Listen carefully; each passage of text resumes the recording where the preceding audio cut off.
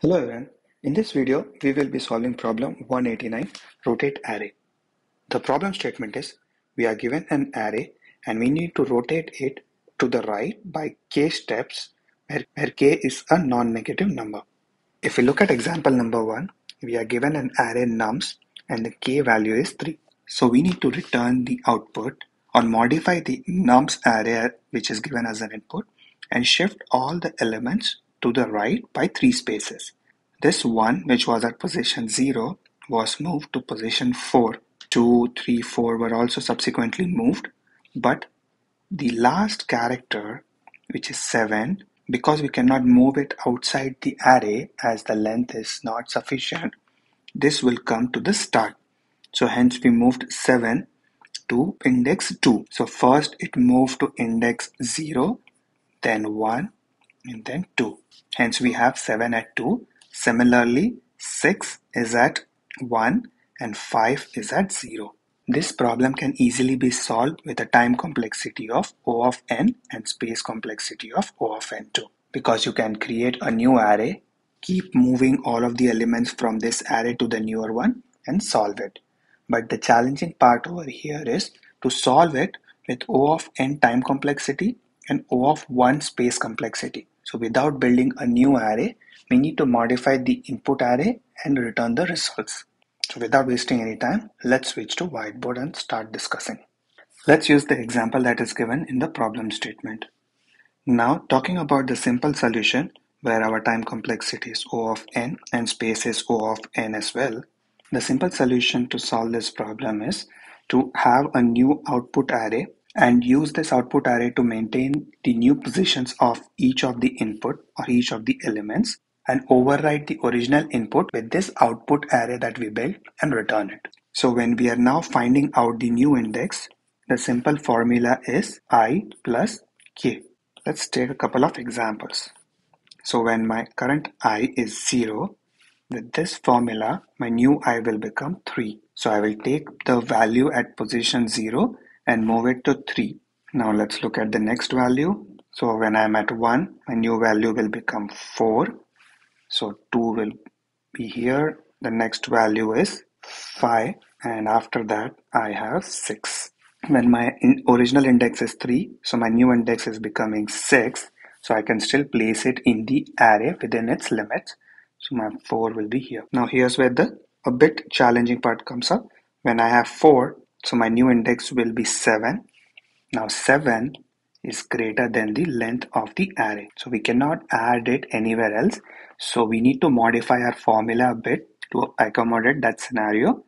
So all we need to do is do a mod with the length of the array. So whenever we have a value which is greater than the length of the array, we'll apply the mod and we'll get the remainder. So in this case, my remainder will be 0 because the length is 7.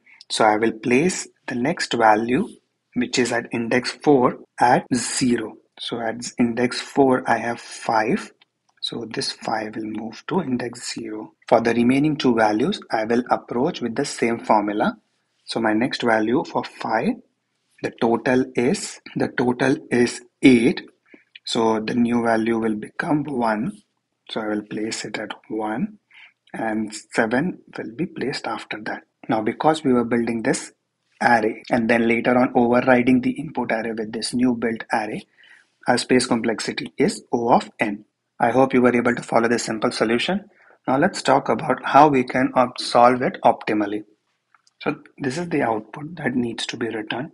Now if you try to look at the pattern over here between the two, k is equal to 3. This last part of the array has been moved to the first part and this first part of the original input array has been moved to the second part.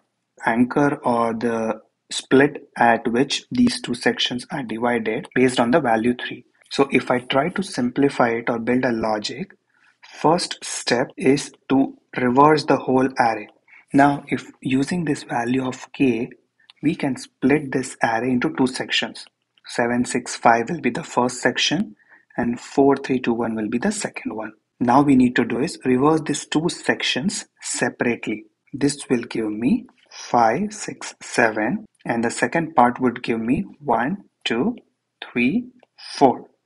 which is exactly what we were looking for. I hope you are able to follow. The simple solution is to first reverse the original input completely and then break it into two sections and again reverse individual sections separately, which will give us the output that we are looking for. Because we are reversing the array, we do not need any extra space which we are saving in this solution. Hence, our space complexity is improved to O of 1.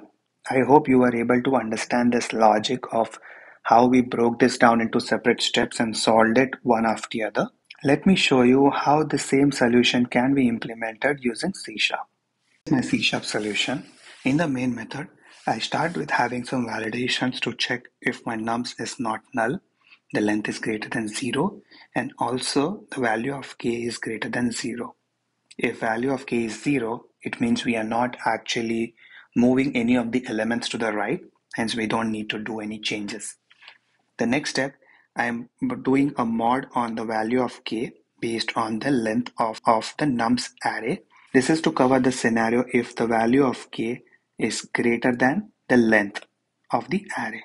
After that, I am reversing the input array completely from start all the way to the end.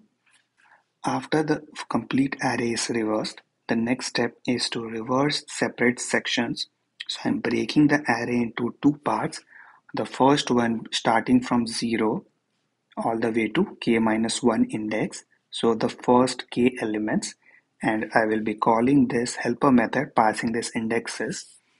This helper method accepts an array, the start index and the end index, and all it will do is reverse all the elements between the start and the end in that array. Once the helper method execution is complete, all the elements will be reversed. After the first part of the array is reversed, I am calling the method again, but this time I am passing a different start and end index. So my start is k and the end is the nums.length minus 1. Once this helper method execution is complete, the second part of the array will be reversed and we will have our output in this nums array. Thank you for watching this video. I hope you were able to understand my explanation and the solution. If you have any questions or concerns, feel free to reach out to me via the comments below. This source code is available on my GitHub repository. Feel free to check that out. I will be adding the link in the description below. Thank you.